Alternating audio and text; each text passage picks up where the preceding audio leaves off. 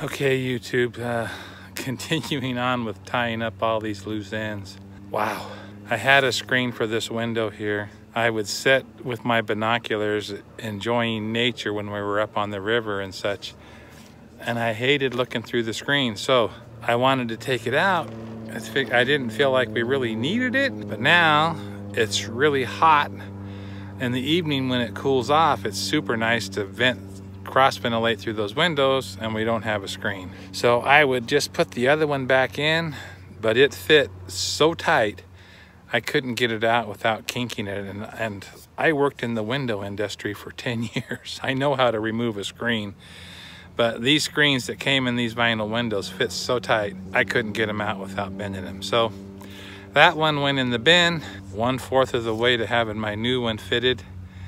So I'm gonna try to get that knocked out right now. So the way these things work, there'll be a clip on this end here, a spring, and when it goes in here, you're supposed to be able to compress the spring and let this side drop in.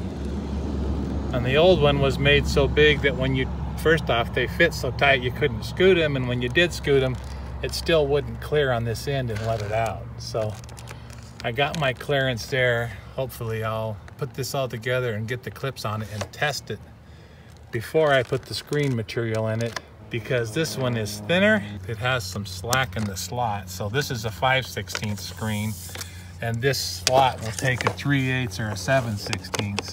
I didn't measure the other one, but anyhow, that doesn't affect it being bug tight because there's a ledge in there for it to go up against. So it'll still be bug tight, but it should be loose enough that I can use the tabs and remove it. It shouldn't be the ongoing problem that it was.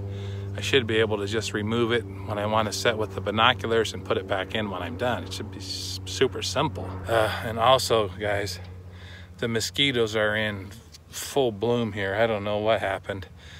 The corn's getting close to harvest. The beans back there are getting close to harvest, but they're still watering, and the mosquitoes are absolutely crazy. Thus I got my sun shirt on with a t-shirt over top because they could bite me right through the other shirt, and a half a can of bug repellent on. Fun times. We're in the milk barn, baby. Kind of dark in here, but I have just a couple of lights, and the doors are keeping all the mosquitoes out, so I can work in the dim light. So this kit thing's pretty cool because it's made to do a 60 by 60, but for the kit, the corners, the spring clips, cost me 21 bucks. So I'm just guessing if I went to have this made, it would be more than 21 bucks. Halfway there. Okay guys, I'm gonna just put this part way together, and you put these the spring clips in like that, and then they go on here like that. And I'll go test this and make sure I got the right clearances before I put the other side on. Okay, I went and tested that, and it fits just right. So all I gotta do is put the screen in here, and I got an aluminum screen because it's much more durable. But I did find an interesting thing.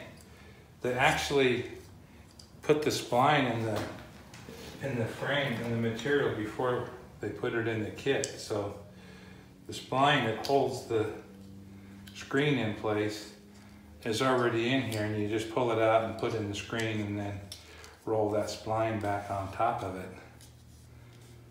So, never saw that before. Okay guys, I'm gonna try to show you this a little bit, but I don't know. Basically, if you pin your frame down, so I've got it pinned down with a square around it. See that framing square there? And I put that piece of wood on the other side. So the frame's being held square, and that's the important thing. If you roll the screen in when the frame is crooked, it either won't go in, or when it goes in, it'll put a big warble in your screen. So you gotta hold it square. and then just take a roller and roll it down in the groove and then put the spline in on top of it. So I've already got those two sides done. So I just got to work it over this way, which the roller will actually help pull it tight. You just got to be careful with it. This roller's actually a little bit big for this job, but it's what I got. So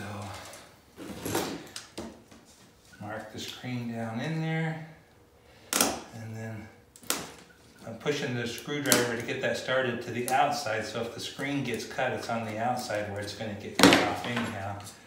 And then you just use this roller and roll that spline down in there.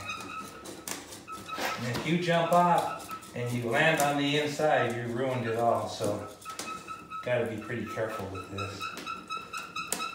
And this is aluminum screen, so it's a little bit, I think it's easier to put it in straight, but it's harder to put it in.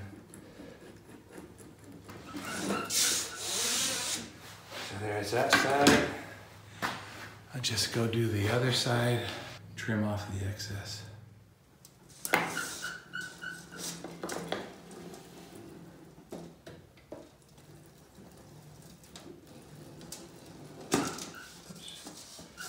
Don't do that.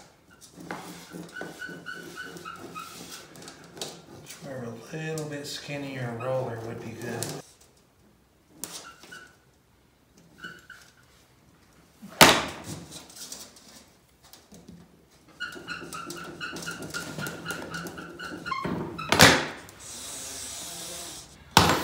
Okay, here's where I've ruined more than one window screen, is trimming off the excess. You just got to stay in that groove over there on the edge and behind, on the back edge of the spline, and not in behind it, because you'll cut the spline.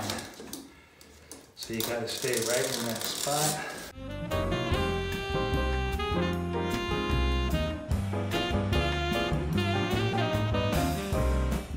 There we go.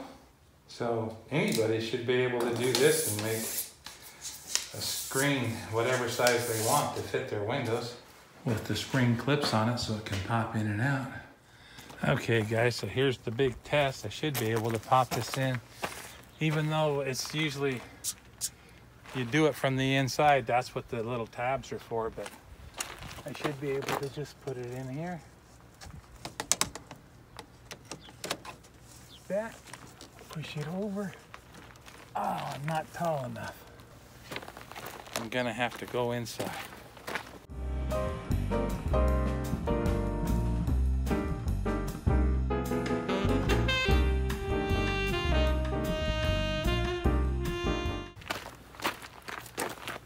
Well, that didn't work. I pulled my tab out.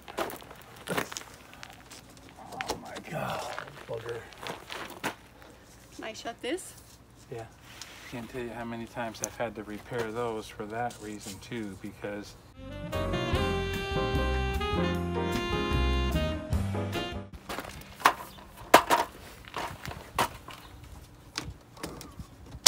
there. It's in.